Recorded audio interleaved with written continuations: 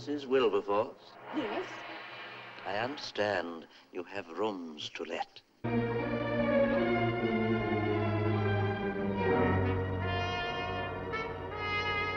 You've had 3 weeks of masquerade as a French nobleman, and now it is time for you to change back and return to your provincial university. And if I refuse? 2 men, physically as alike as twins, but complete strangers. The one dedicated to sin, the other tricked into changing places.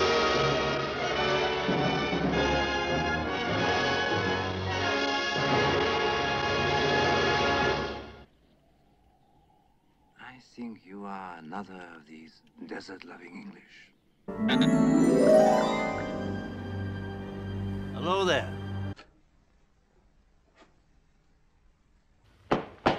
Jock Sinclair, acting colonel.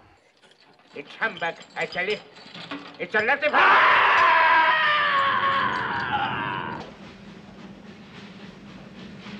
Three great projects for the nation. The fall of man, the raising of Lazarus, and the Last Judgment.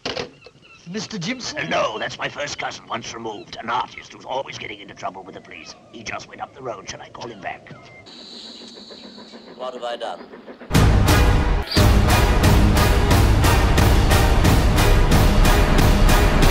Suppose we drink on him.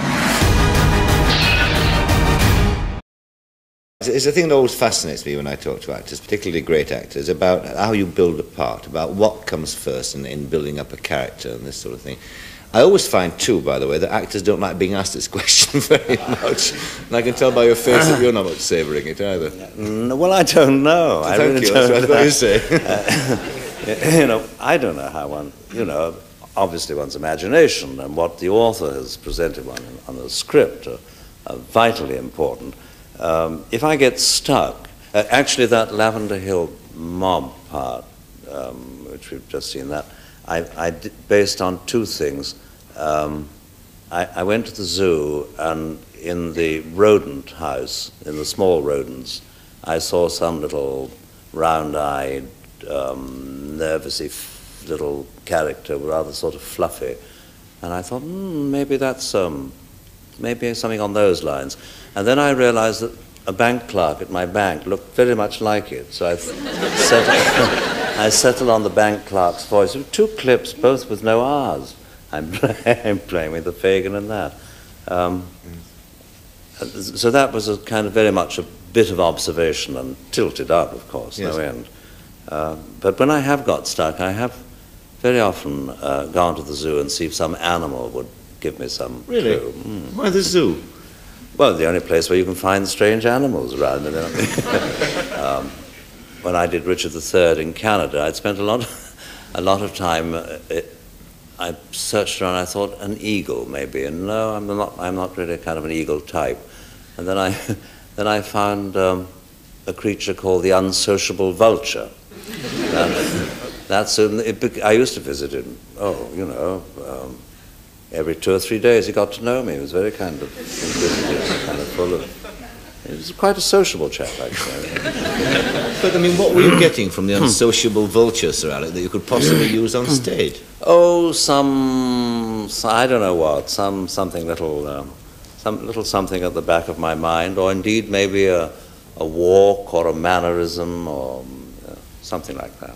I mean, how could you demonstrate, say, a notion you had once with a bird or something to show me exactly what you mean? Well, I think I first sort of got the idea that animals might be helpful in my profession before the war in the Cairo Zoo. I was on tour playing Hamlet, and there was a bird there called a shoebill. It's all right if I stand up because sure. I don't think I can do this anymore. But it stands about that high, and it's grey, very soberly pale grey, and it doesn't like being watched. That appealed to me at no end. It likes to watch other people, and it has a very, very big beak, rather like a kind of shape of some enormous shoe, a great big grey thing there, and a little eye out there. And I first spotted it, and it was standing on one foot with a kind of little tail out. I don't think it would stand up anymore. and kind of eyeing one. And I noticed that whenever I turned away, it moved, but it would never move while I was watching it. So you have to sort of pretend you, every time I say now, you really have to turn away and look back. So he was standing looking at me, and one would say, now, and turn away, and then you turn back and one would and then one would say, now. And now.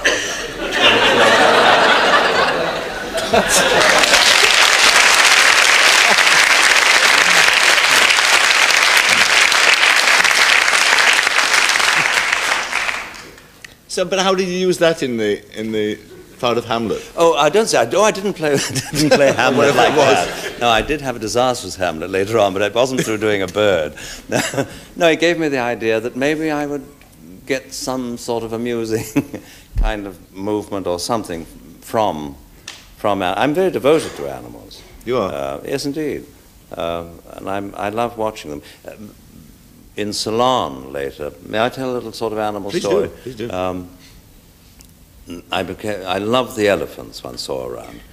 And one afternoon I went down to watch a lot of elephants working, pushing great tree trunks down into the river, which was a very fast river. And all the elephants except one rolled these big trees down into the river with that part of their nose kind of pushing and rolling very successfully, very skillfully, and very soberly. They pushed something, and the tree would get into the water and gradually kind of get shifted away by the current. But there was one enormous rogue elephant there with a chain round his tummy, which meant that he probably killed someone, but he was a very wise, huge old fellow. Some great big floppy ears going around. And he didn't do this at all. He pushed it as if it was a pencil. He kind of got his nose and pushed it the difficult way towards the water. And I thought, now why? Because one or two people said, no, you watch that elephant. And some of the film crew were rugging around, this silly old so-and-so, you know, look at him, why didn't he just roll it like the others? That kind of goes down. And it was as if he heard them, because he was very, very slow in all his kind of movements, the way he kind of came and pushed at this huge tree. And the little eye kind of took us all in. And he thinks, you think I'm a fool, don't you? And the others are all the clever ones. And he very, very slowly left it, moved round. And as he just got back, he gave us all a little tiny, wicked look and flipped it with his back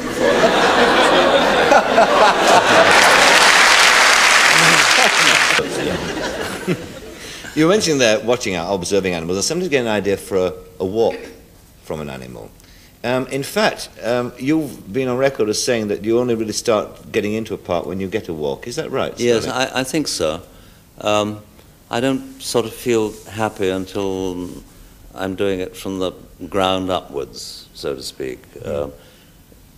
This used to be very self-consciously done when I was a student, and it really came because I had no money to spend. I could allow myself sixpence a week, and there was really no entertainment. I used to spend that sixpence a week on going to the gallery at the Old Vic, and the rest of the time was following people in the street, you know, surreptitiously, of course. And I used to follow people and watch their walks, and I felt I got to know something about them. And I used to imitate their walks behind them. Really? And I began to feel at least I know their mood, or that they're in, or whatever their ailments are, or whatever it might be. And that kind of got rather stuck. I don't do it now. I very seldom nowadays, laziness, consciously observe what someone's doing. Yes. I've lived on that store for many years. I really should store up again, I suppose. Yes, I suppose that when you're in a part, then you draw something from the back of your mind that you observed some time ago, the way somebody moved. Well, I think it's got to become or for me anyway, got to kind of become unconscious again. I mean, there was a time when I used to consciously think, I remember seeing that man do that, as probably I did in the Lavender Hill mob film. But it's kind of best if you've forgotten and comes up again and you don't quite know where it's come from. What about that famous walk in River Kwai? You mentioned the film there, when you've been put in that awful isolation thing, and you had that extraordinary, staggering, lurching walk across the parade ground when they let you go. Where did that come from? Well, that's a sort of a personal one. But it's true because it shows the funny process that does go on with an actor, maybe.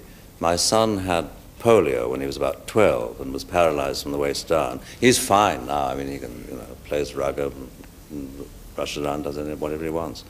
But when he was recovering and walking again a bit, it was obviously a very stiff, strange walk. And I had a little cine camera, and I remember when he was first walking, taking shots of this, and then when one saw it on the screen, my wife and I persuaded ourselves that he was fine, he was walking fine, but obviously deep down inside one thought, oh Lord, he's going to limp for life or something, of that nature.